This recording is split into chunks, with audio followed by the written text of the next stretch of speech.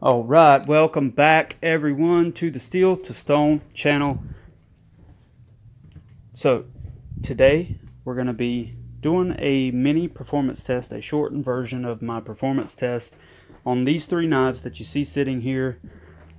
And the reason being is because a lot of people are hoping that Spy27 is going to have more strength and stability at the edge than some other stainless steels on the market. So I figured I would take a few of the higher end steels that I have, given that they're very similar in composition and hardness to Spy27, and put them up against each other and see which one does the best. So that's essentially why we're doing this, just to see if it does have what people are hoping for, that more strength at the edge or not.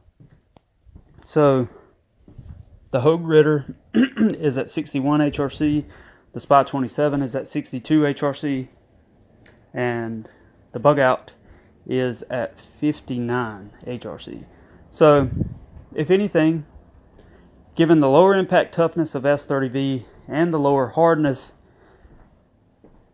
I would honestly expect more damage from s30v during this than anything else, given the fact that 20CV and Spy27 both have a purported impact toughness score of about 9 foot-pounds, and s30v is, I think, a 6 or something, 5 or 6, and it's at a lower hardness.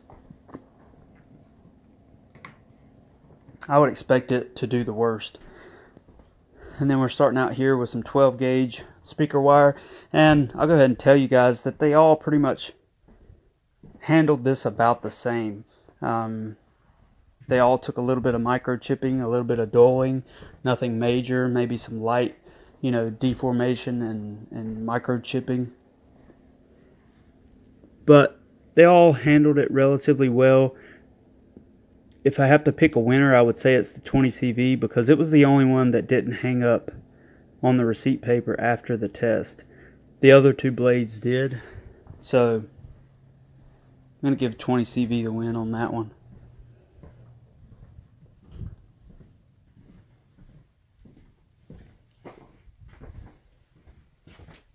And then Spy27, the one that you came here to see.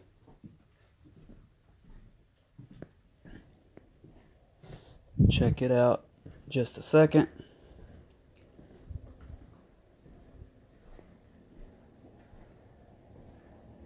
There are 5 cuts on each.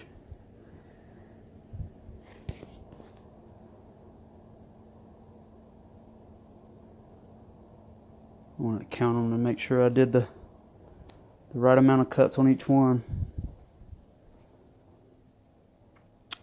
And then you can see it's got a little bit more microchipping there, and very similar to the 20CV, but a little bit worse, and it actually caught on the receipt paper a little bit in comparison to the 20CV. So I'm going to say that the Spy27 lost that battle. Then moving on to the aluminum block here, going to do 5 tip stabs with each blade, and then do some cuts on the edge of it, as well as some hits up against the corner of it. So the Bug Out handled the tip stabs very well. And then getting into the cuts here, it's really hard to tell cutting the aluminum and hitting it up against it whether it's causing damage or just embedding aluminum into it. So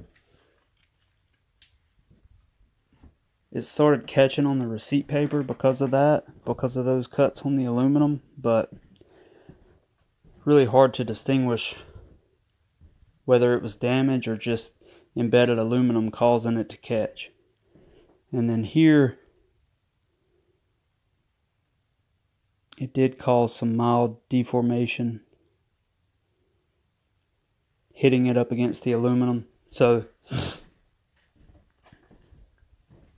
during this test, I think the s30v is the only one that really took any noticeable damage that I could tell. 20CV handled the tip stabs beautifully, and then cutting into it, 5 cuts. You can see the aluminum embedded into it, but didn't cause any deformation that I could tell. Just got aluminum stuck to it. Still cleanly slices through the receipt paper, so call that a pass. And then the edge hits. Still looks pretty good. Maybe some mild deformation there, but not much, if any.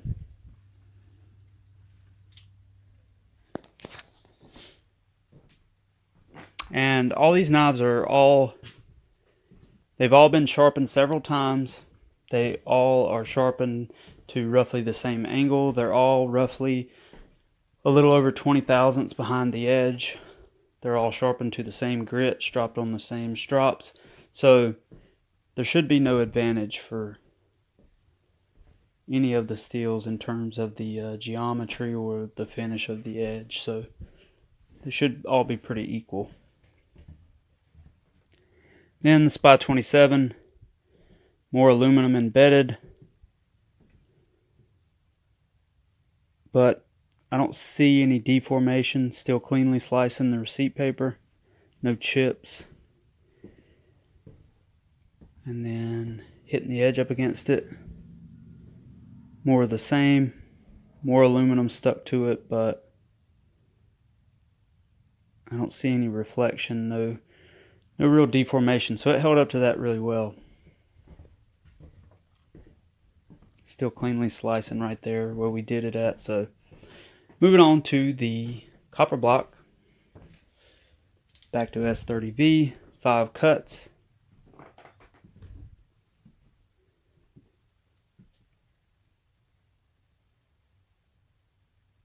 And looks like it handled that pretty well.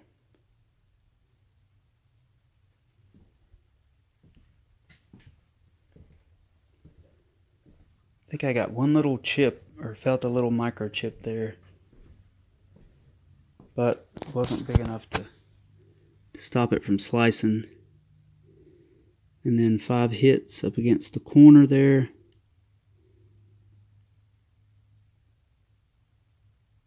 And you can see that little chip down there at the bottom. Yeah, my fingernails catching on that aluminum there. But still slicing through the receipt paper where we did the copper. Now moving on to the 20CV, same thing.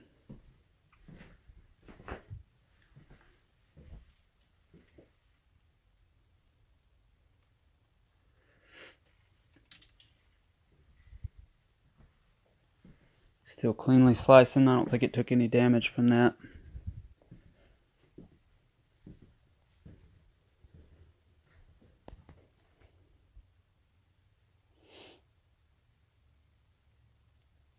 Yeah, and I think the 20CV held up to the copper really well.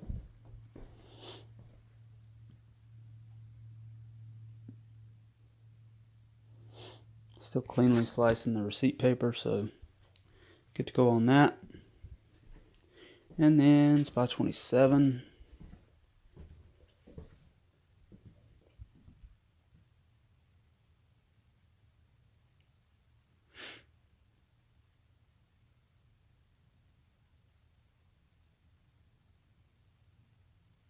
Still cleanly slicing.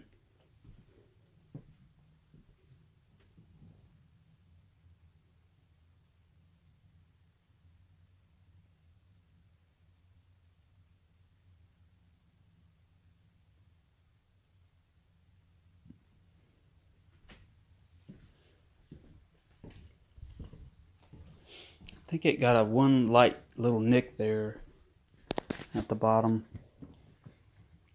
from the hits.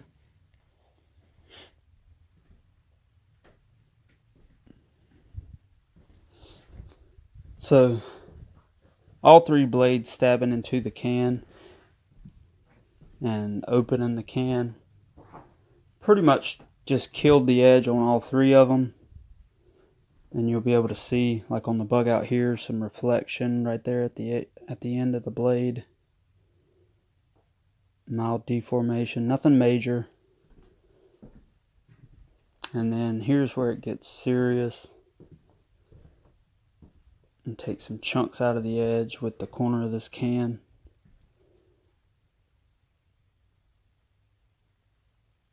You can see the chips there.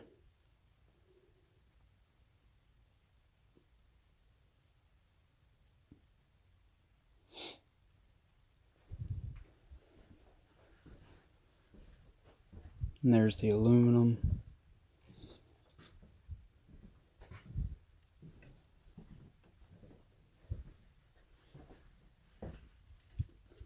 And I'm starting to get, a lot more hang-ups with the S30v. And I think a lot of it is just aluminum stuck to it, but can't be sure. And then the tip stabs there on the 20CV, it was either that or opening the can here caused a light little microchip at the very end of the edge, right next to the tip. You can see it there.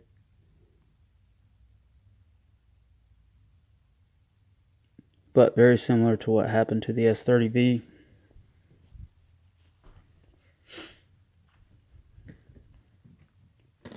And then more can hits. And, I haven't found a steel yet that could handle this can, hitting it up against the edge of the can without taking some sort of damage. Some steels do better than others, but all three of these did relatively similar.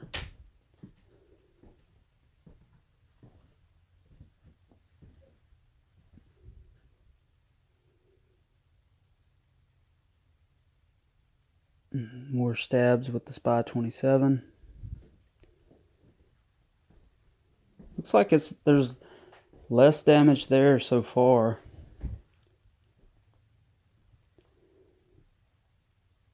And then opening the can, let's see the deformation at the end of the blade now in comparison to the other two.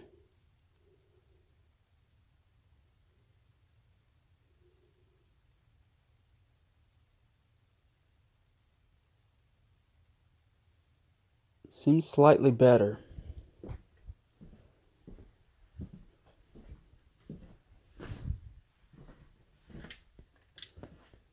And then more hits on the can. And took a pretty good chip there. Now I will say that I think I've sharpened these other two blades more than the spy27, so that could have something to do with it taking a bigger chip there, or it could be due to, like Laren said on his report of the steel, the testing that he did had some large carbide clusters in the matrix, so that could have something to do with it. I'm not sure, but it did seem to take a little bit larger chip than the other two. Or, possibly it could have just been me. Maybe I hit it harder than the other two. I'm not sure. But either way, it seemed to take a larger chip than the other two blades did. And then edge scrapes up against the copper. Pretty much rolled every edge in a very similar manner. I think S30V, it rolled the worst. And then the 20CV and spy27 were both about the same.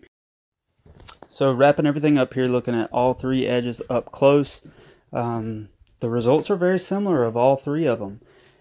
Let's see, the 20CV took some microchips at the very end of the blade towards the tip. I think it held up to the aluminum pretty well and the copper pretty well. Took some chips from the can and, held up to the wire better than anything else. The S30V took some good chips from the can, took some deformation from the copper and maybe some from the aluminum as well. And some microchips at the very end towards the tip there. and definitely caught on the receipt paper from the wire. So I would say the S30V did worse overall than anything else, which is probably to be expected. And then spy27 took more damage from the can than the other two, so that's worrisome a little bit, but you know, that could be an anomaly. Everything else, it held up pretty well too. Took some damage from the wire, but other than that, it held up pretty well. So, you know, I would either say it's a tie with 20CV or it's the winner, aside from the chips from the can being a little more significant than the other two.